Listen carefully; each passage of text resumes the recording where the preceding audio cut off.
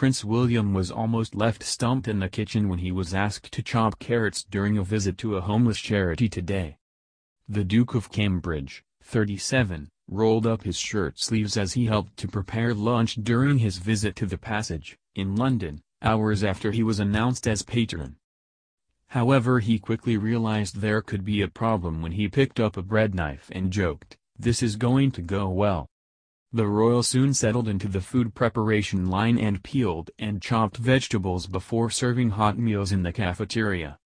Prince William, 36, first visited the charity with Princess Diana in 1993 and has returned a number of times in the decades since. One touching photo from 1994 shows a young Prince William and Prince Harry posing with their mother as they spent time at the center. A second image shared by Kensington Palace today shows William's signature next to Princess Diana's in the visitor's book entry from December 1993.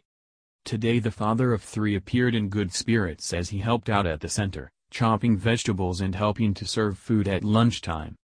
William has become the figurehead of the Passage, an organization which has helped more than 130,000 people in crisis over almost 40 years through its resource center, homelessness prevention projects and innovative accommodation services.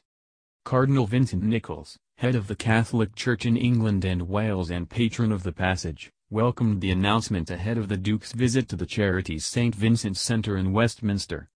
He said, "I know the Duke is deeply committed to working with those most in need, such as the thousands of people the Passage has helped off the streets. It is crucial that everyone in our society, especially the poorest, are treated with respect, dignity and kindness, and are given the opportunities to fulfill their potential in life." This announcement is a tangible symbol of that commitment. William last visited the St. Vincent's Centre with wife Kate in the run-up to Christmas, when he spoke out against the drug spice after hearing about its devastating effect on the capital's homeless.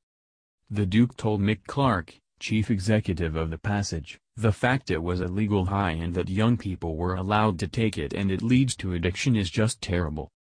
The synthetic drug is seen as the biggest challenge the charity faces as it is cheap, readily available and can exacerbate existing problems like poor mental health.